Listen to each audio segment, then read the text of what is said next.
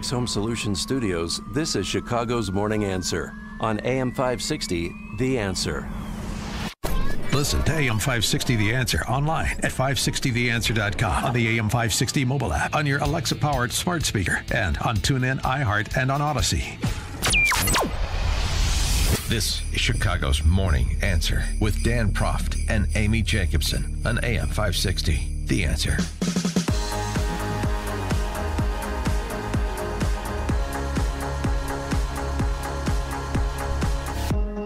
Top of the morning, Dan and Amy. Jennifer Granholm is the energy secretary. Seriously, she is. I mean, it's so. When I was homesick, I watched her talk for a while, and I just said, that's the best they could do? Her? She is to energy policy what PBUT, Mayor Pete Buttigieg, is to transportation policy. You can decide if that's a compliment or not. He likes the choo-choo in the airports. He got engaged at the airport. It's a wonderful story. Jennifer Granholm made a big announcement about an alleged scientific breakthrough in fusion power this week. This was her breathless offering. And that is creating more energy from fusion reactions than the energy used to start the process. It's the first time it has ever been done in a laboratory, anywhere in the world.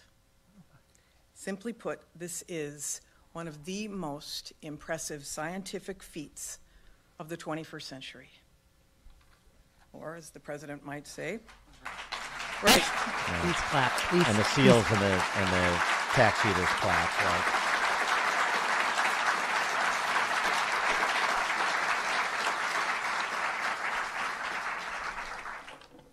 I do think he probably did say this is a BFD. Oh, delightful. Tom Hartsfield is a PhD physicist. There is no breakthrough. NIF fusion power still consumes 130 times more energy than it creates, so calm down. If you gave me $400 and I gave you $3.15, would you consider yourself wealthier? That's the financial analogy for the supposed fusion power breakthrough. And he provides some detail of what's going on over at the National Ignition Facility in pursuit of fusion power technology. And nobody's discounting the pursuit of fusion power, innovation, and tech. But let's just be honest about where we're at versus the press release politics you get from these political hacks. This hyped breakthrough. Yeah. NIF's laser fusion energy output jumped by 2,500%, a sign of a significant physics breakthrough on the crucial problem of thermonuclear burn. That was last year. This week's announcement is an increase in fusion energy output relative to laser energy output from 70% in 2021 to 154% in 2022. This incremental, possibly incidental progress toward thermonuclear burn is not a breakthrough.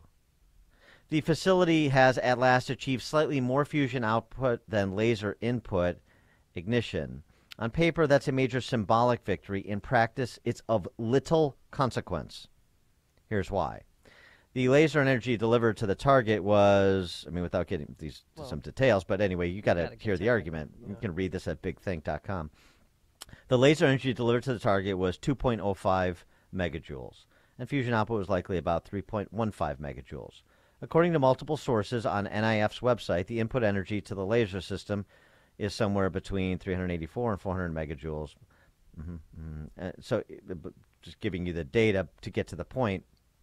In terms of electrical power, the 3.15 megajoules creates enough power almost to operate a 40-watt refrigerator light bulb for a day.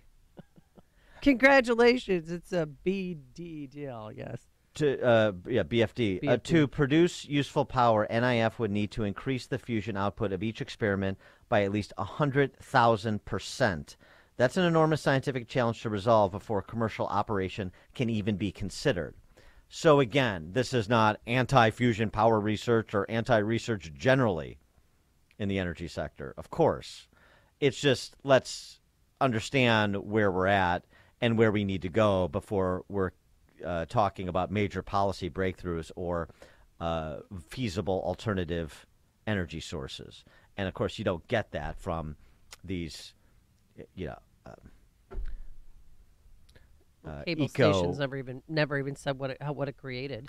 One day of a refrigerator light bulb. They're eco propagandists, is what they are, and it's just a little tiresome. And it's not like there is not a distillation of these sorts of pronouncements like from Granholm out there to be had, but too few are intellectually curious enough to pursue, I suppose, particularly on the left. They don't need to. Lewis Andrews, he's a Connecticut-based writer who addresses politics, economics, and social policy from a broadly Christian perspective, and he's written a piece about energy policy and the contentious relationship between these eco-alarmists and, say, the fossil fuel companies. Lewis Andrews joins us now. Thanks for joining us. Appreciate it.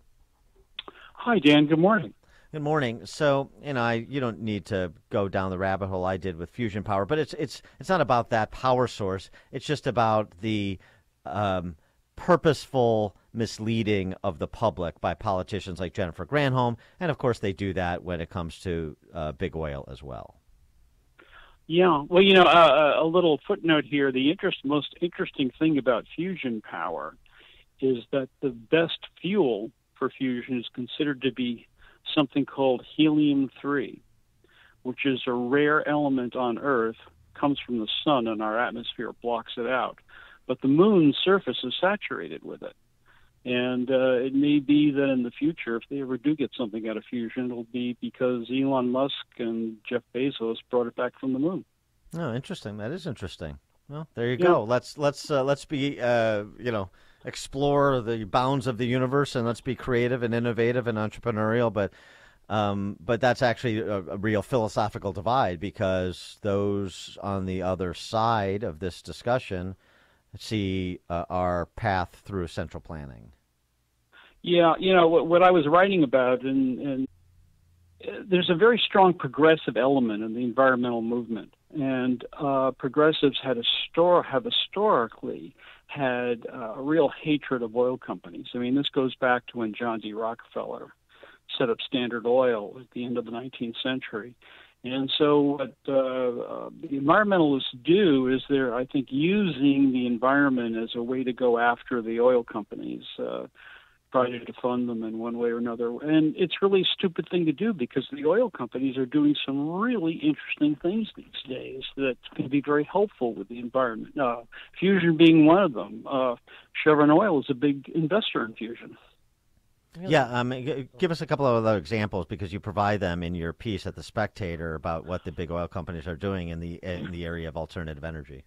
Yeah, there are a lot of interesting things going on. I mean, there's what they call carbon capture, which is Exxon Mobil is very invested in that, trying to find ways to take carbon emissions, out of oil and coal. There's something called hydrogen power, which is obtaining fuel from hydrogen from water.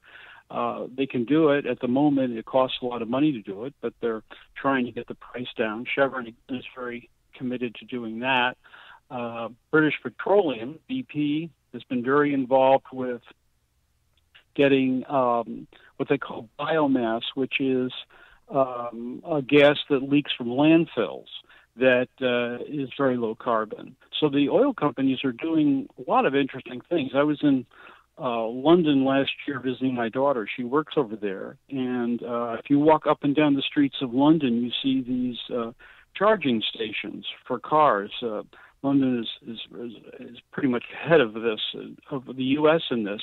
But if you look closely at them, they're all made by British Petroleum and Shell Oil. They've been wiring London for battery-powered cars. So it's really silly to try to defund these companies, because they're not oil companies, they're energy companies, and they probably understand more about producing energy than any other companies in the world. Well, speaking of electric cars, let's talk about California's legislature's plan to ban all gas-powered vehicles by 2035. First of all, is that feasible? And how is that wreaking havoc on the state's economy? Well, you've been hearing in the news over the summer about all the brownouts they had in California because they tried to shut down nuclear power, and they tried to shut down oil burning utilities, and as a result, they don't have enough energy to power their electric cars. The California environmentalists think that the energy problem is going to be solved by putting windmills and solar panels all over the state. But I saw an interesting statistic the other day that if you were going to meet America's energy needs with solar power and wind, you would have to cover a landmass equal to the New England states, Illinois, Indiana, and Ohio combined. And there's just not enough room for all the windmills and solar panels that would be needed. So, wind and solar, which the Californians, are trying to move to, is part of the solution, but so is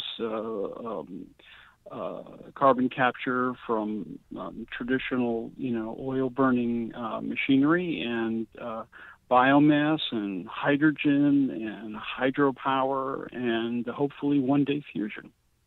One of the concerns, though, even you're talking about some of the sectors in which the big oil companies are investing, the alternative energy sectors. Concerns, though, is how much of that is a belief in there's a real potential ROI, and how much of that is misallocation of resources incentivized by government policy, whether it's subsidies or regulations or threats of regulation. Well, I think the president earlier this year passed what he called the Inflation Reduction Act, which was very badly misnamed. I mean, it was really dedicating a lot of government funding to various projects in the environmental area. And I'm sure we're going to discover 2 or 3 years from now that a lot of money was put into things that were a complete waste. And taxpayers will probably lose trillions of dollars investing in things that aren't going to work out because they're going to be decided by government agencies. The history of the oil companies is that they spend money very well. This doesn't mean that everything they do works out, but that's good too because they're experimental, they're entrepreneurial, they try new things. Right. So I'm not saying that everything the oil companies are currently invested in, biomass, hydrogen, carbon capture, is going to work out, but if I were a country that had some big oil companies putting lots of money into trying different energy sources, that would make me happy. It wouldn't make me sad.